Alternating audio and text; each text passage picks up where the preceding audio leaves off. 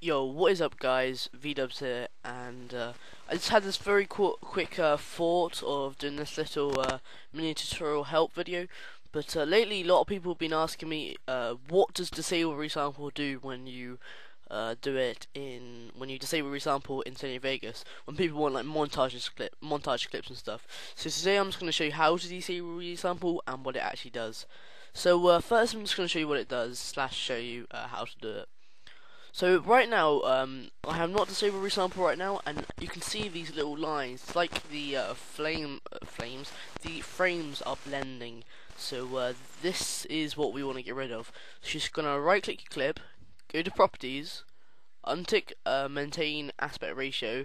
That doesn't do anything for the disable resample, but just do that with all your clips if you have a HDPVR.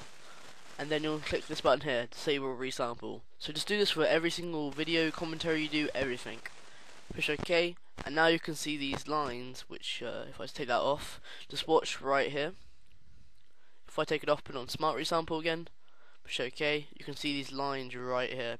So that's what it gets rid of. And if you like a 1080 spin, there is quite a lot of it, and you will see it if it's in the kill cam series like I'm editing now. So guys, I hope this helped. A lot of people have been asking me to put that on full screen. That is without, and push S exit, and if I turn it off, this is it without it, and the other one was with it. So that is without the disable resample. So I hope you guys enjoyed this very little help slash tutorial video. Sorry if my mic's been a bit buzzing, but this is viDuBzx signing out. Bye.